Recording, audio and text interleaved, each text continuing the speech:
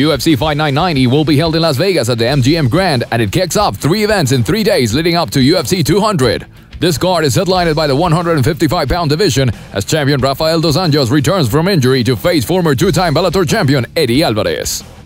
For the lightweight championship bout, this is a big return for dos Anjos, who's 25-7, who had a big money fight lined up with featherweight king Conor McGregor before he broke his foot. Alvarez, who's 27-4, has won 2 split decisions in a row over former Strikeforce and WEC champion Gilbert Melendez and former UFC and WEC champ Anthony Pettis. Alvarez is well-rounded and can deal with anywhere that dos Anjos wants to take the fight, but the champion seems to be turned into more of a striker than a jiu-jitsu artist now. Alvarez's versatility should be enough to get him the belt.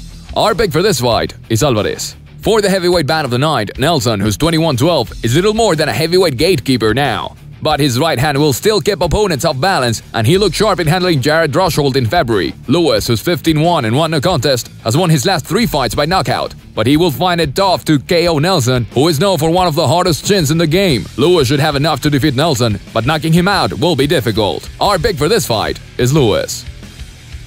For the welterweight bout of the night, Joban, with a record of 13-4, was supposed to fight Nordin Taleb, who is now injured. So he will get Muhammad, who's 19-0, who is making his UFC debut. Joban has 9 TKO KO wins to his name and is not afraid of a fight, but Muhammad is a little more technical. The big question is how Muhammad will handle this step up to the UFC. Stage fright has gotten the better of more accomplished fighters than him. Our pick for this fight is Joban.